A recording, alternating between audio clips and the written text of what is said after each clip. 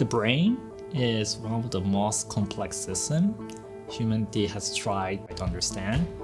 And so it is a frontier in the science. And I think this is a very challenging yet exciting problem. I'm Hidehiko Inagaki, a research group leader here at MPFI.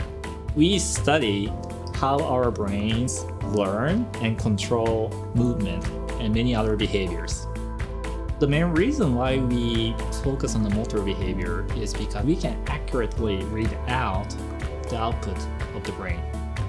And now we have great tools to monitor the activity of like hundreds or thousands of neurons simultaneously. So now we can correlate the neuron activity versus the output of the network. I really like the philosophy of the curiosity-driven research. Diversity and inclusion are critical. I think that's essential for science because different perspective is the basis for the creativity.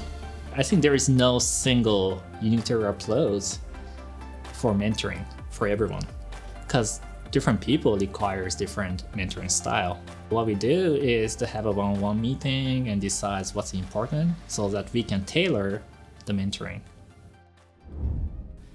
In our brains, there are billions of neurons which are communicating each other in order to control motion and many other aspects.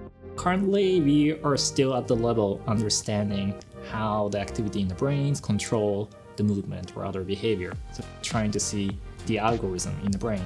But the ultimate goal is to understand how the brain learns these computations.